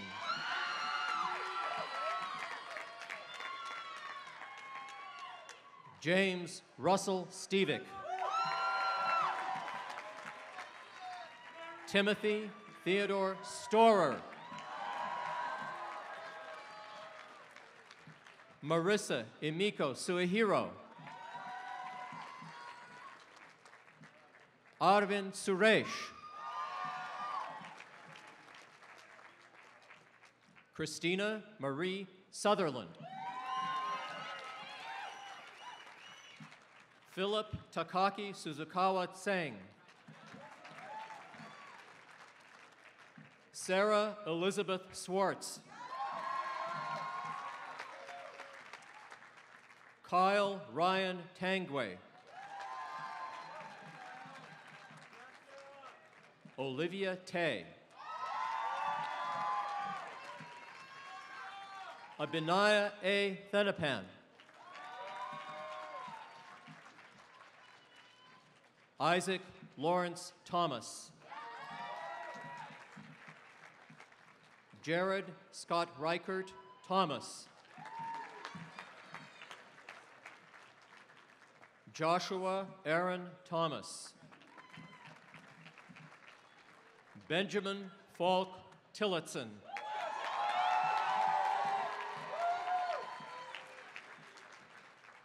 Dante Renato Topo.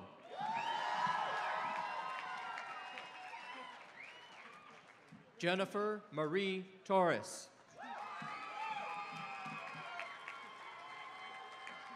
Katie Tretanero. Clancy Boyd Tripp.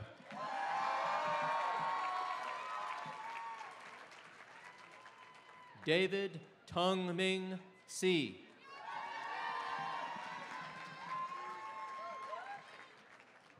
Jensen Richard Toomey. Benjamin Fine Waldman. Corey Wong.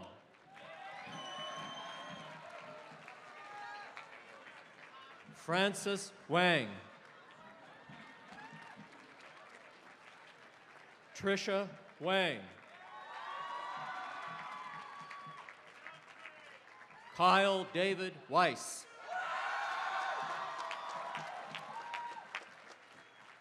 Nicholas Joseph Weiss.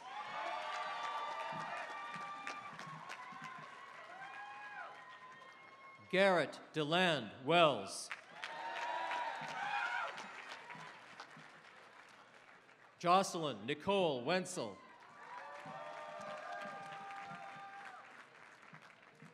Christopher Allen Wheat.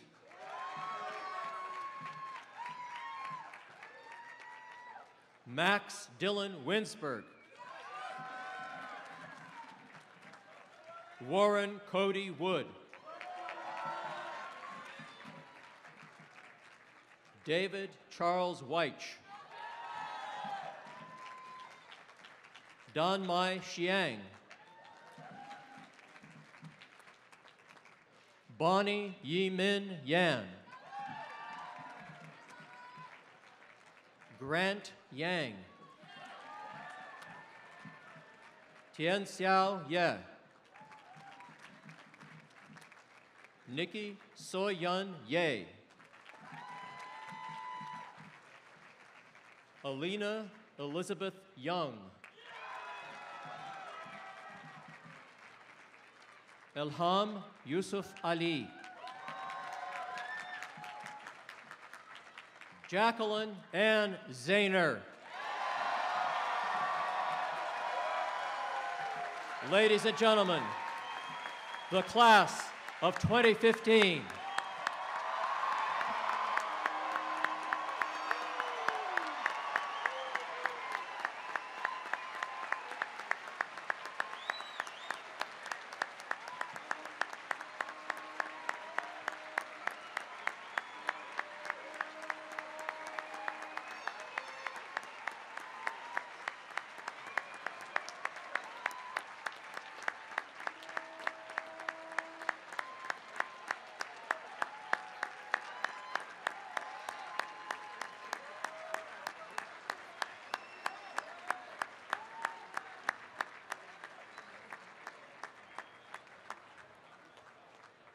Graduates, thank you everybody, congratulations. It's time, before the charge, for a few closing words from your classmate, Senior Class President Abby Michelson.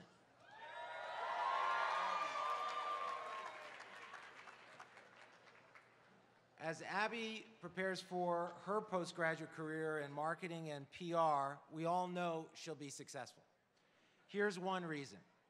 Earlier this semester, she coordinated an overnight trip for over 100 members of the senior class to Las Vegas. And remarkably, everyone who left got back safely. Here's another reason. She's done it all at CMC. Senior class president, campus tour guide, senior interviewer, dorm activities chair, and the project coordinator for the Center for Civic Engagement. She studied abroad in both Tel Aviv and Copenhagen. Most impressive is her advocacy for the health and well-being of society, including, in particular, the treatment of heart disease. She turned the deep personal loss of her dad, a member of CMC's class of 1983, into a transformative service leadership opportunity for others. That loss has been a powerful inspiration, propelling her to lobby on Capitol Hill and in the halls of the FDA. Since high school, she's volunteered for the American Heart Association and campaigned for tobacco-free kids, winning National Youth Advocate of the Year from both organizations. Thus, it's an honor and an inspiration to introduce your senior class president, Abby Michelson.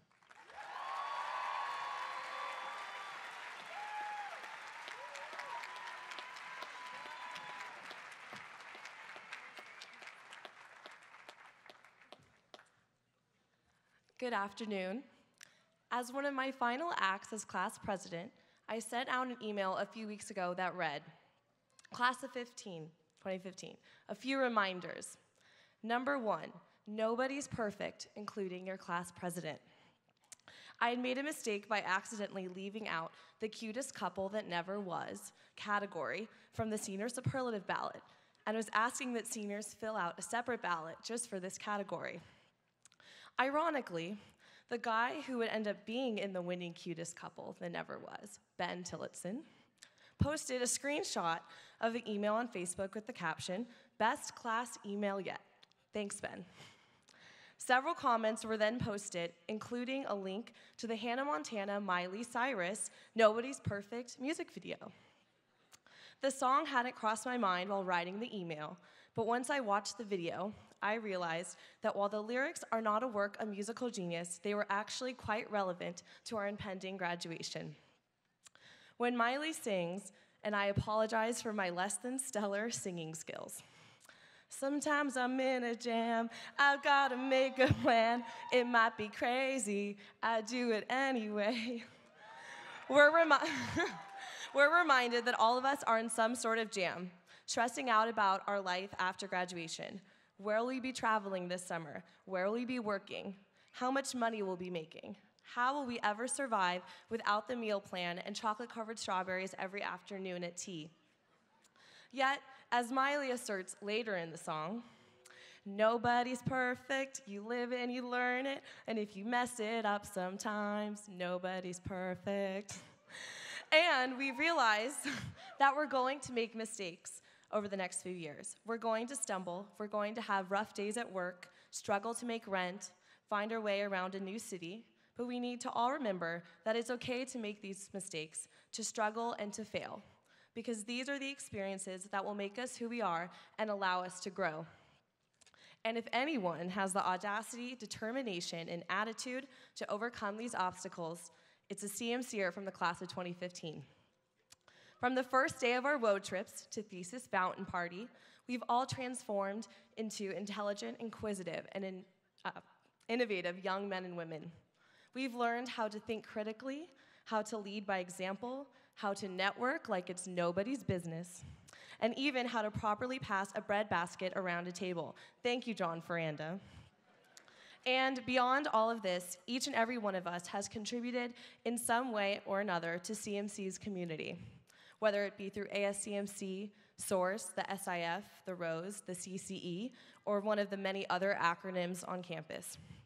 And most significantly, we've built a class of 2015 family. I've seen old friendships strengthen and new friendships form at senior events this year. I've seen us reach out to other classmates in times of need. I've seen us cheer each other on at athletic games and other competitions. And this past week in San Diego, I saw our class bond together and celebrate our accomplishments over the past 4 years. The fun we had during senior week makes me very excited for the future. Alumni weekends, our many reunions, and CMC events. When we reunite in the future, I know it's going to be a blast. The bond we formed over the past 4 years is incredibly strong. However, it is up to us to maintain it. We must stay in contact with one another, reach out to each other in times of need and joy. Send Snapchats to every classmate in your contacts when something super awesome happens. And post funny stories and videos in our Class of 2015 Facebook group for when we're bored at work. While we're all heading off to different cities, countries, and continents, it is my sincerest hope that our bond stays strong, that our friendships thrive, and that our love for each other and for CMC never dwindles. Class of 2015, it is such an honor to serve as your class president for life and to speak to you today. I look forward to the future and the fun times we will share together as alumni. While Miley Cyrus's lyrics teach us that nobody's perfect, I'd say the class of 2015 is pretty close to it. Congratulations, good luck, and see you on Green Beach at Alumni Weekend 2016.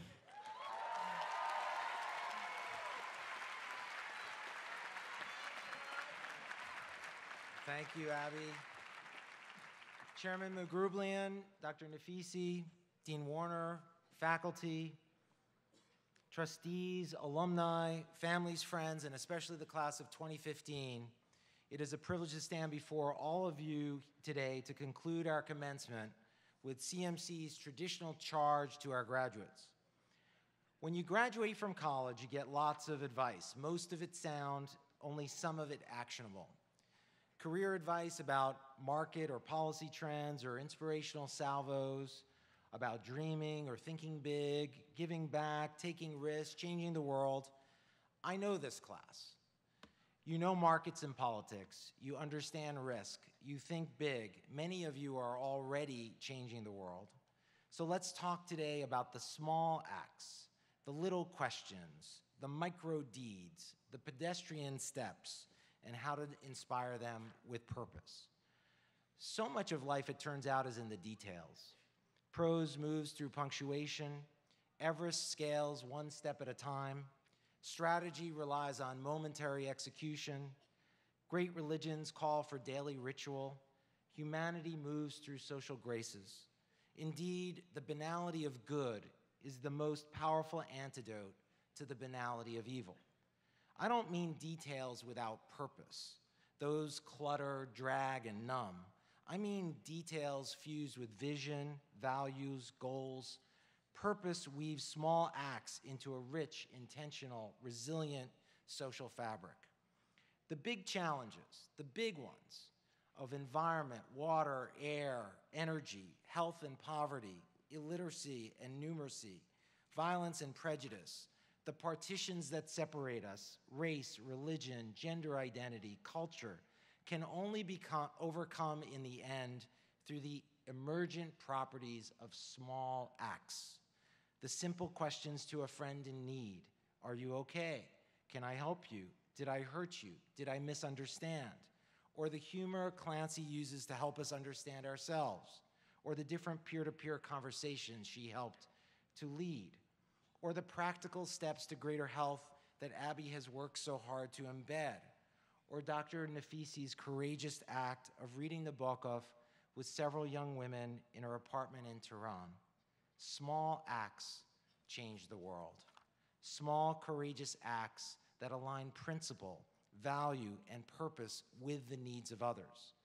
That will help you lead a life of greater meaning and success in all you seek to achieve. So I now ask our graduates to stand so that you may receive your charge. Let's first think about how you got here, your parents or others who helped you grow up and what they did for you. Every load of laundry, every mac and cheese, every drive to school, field, test, pool, store, or court, every comforting shoulder when you were down, every high five or hug when you were up. Let's think about your teachers, your coaches, your mentors, every red mark to correct your mistakes, every direction from the sideline, every encouragement, you can do it, we believe in you. The people on our staff who cleaned your rooms, prepared your meals, and answered your questions. Yes, these were all small deeds with a purpose, to grow in you the special virtues you can contribute in turn for others. So what does this mean for you today and on Monday? This means calling frequently, even texting your parents to see how they are doing.